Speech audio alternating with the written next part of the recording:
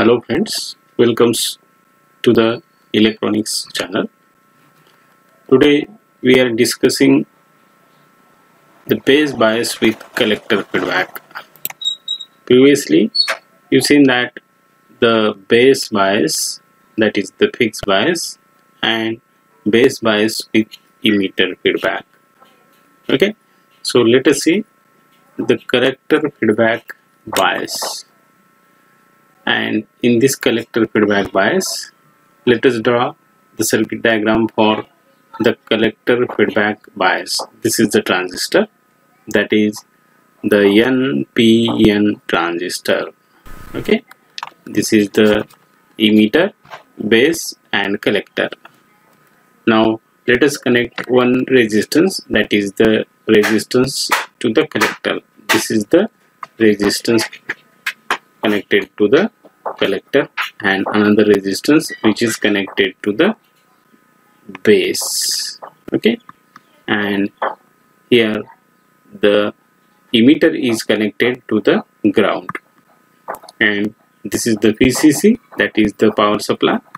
This is the RC, means the collector resistance, and the current flowing through this resistance is IC plus IB.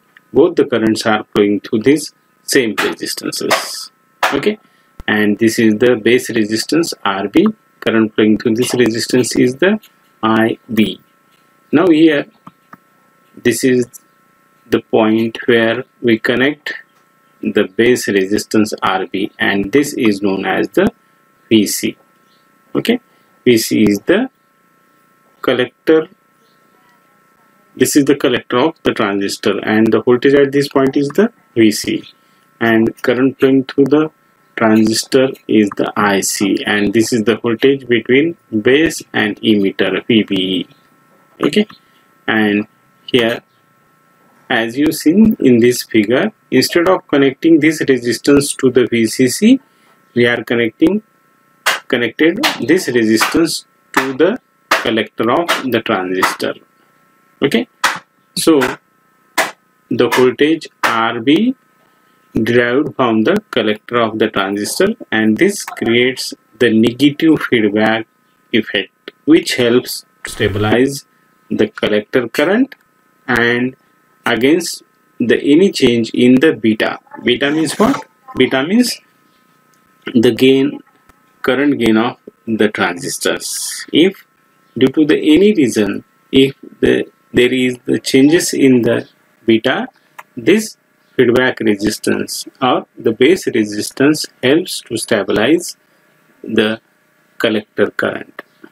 If the beta increases due to any reason, if the beta is increases, then IC is also the increases, and as well as the IC is increases, the voltage drop across this resistance is increases, that is the RC into IC increases, but this voltage decreases, that is the VC, because the voltage from this point to this point is the constant.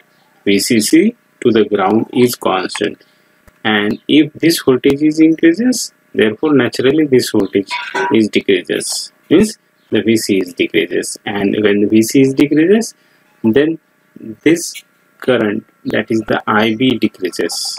Okay, and when the base current is decreases, current going through this resistance is decreases, because the voltage drop across this resistance is decreases, that is the RB into IB decreases, means IB is decreases. When the IB decreases, then the collector current is decreases, because this collector current is depends upon the base current, means the input current. If the input current is increases, naturally the output current is also the decreases, and if IC is decreases due to the IB, then this any change in the beta remains comes to its original value. So this is the advantage of the collector feedback bias. Now let us find out the saturation current, IC, and you know that when the transistor is in the saturation, then the voltage drop across the transistor is equal to 0, that is voltage from collector to the emitter is equal to 0, that is the VC is equal to 0. Here the VC is equal to 0, and therefore if the VC is equal to 0, therefore this collector current IC can be written as VCC divided by RC. Second point is, let us find out the VC. This is the collector voltage, and therefore here the VC is equal to this voltage VCC minus the current flowing through this into the resistance, and the current flowing through this resistance is IC plus IB into RC. Okay, so VC is equal to VCC minus IB into IB plus IC into RC, and here the IB is very small in comparison with IC, therefore we can write VCC minus IC into RC. Okay, and here we can find out the VC in another way also. Okay, and this VC is equal to IB into RB plus VBE. VC is nothing but the voltage from this point to this point. Okay, from collector to the ground, and from the collector to the ground there is another way also. This is the IB RB, voltage drop across this and voltage drop across this. So VC can be written as IB into RB plus VBE. Okay, now let us equate these two equations, that this is equation for VC, this is equation for VC. Okay, therefore let us equate the right hand side of both equations. Therefore we can write IB into RB plus VB is equal to VCC minus IC into RC, and we know that the IB is equal to IC divided by beta.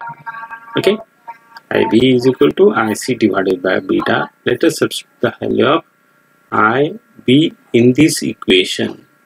Therefore this equation becomes IC divided by beta into RB plus VBE nil equals to the VCC minus IC into RC. Okay, now IC becomes VCC divided by VBE divided by RC plus RB divided by beta. When we are in this equation, therefore we can find out the value of IC, and that is equal to VCC minus VBE divided by RC plus RB divided by beta. But here the value of VB is very small, and therefore we can neglect the VBE, and therefore IC can be written as VCC divided by RL plus RB divided by beta, and the K beta, and K beta is equal to 1 divided by 1 plus beta into RC divided by RB, and that is also be equal to the 1 minus IC divided by IC saturation. So this is the collector feedback bias, and this in the collector feedback bias we can stabilize the Q point. Okay, thank you for watching this video.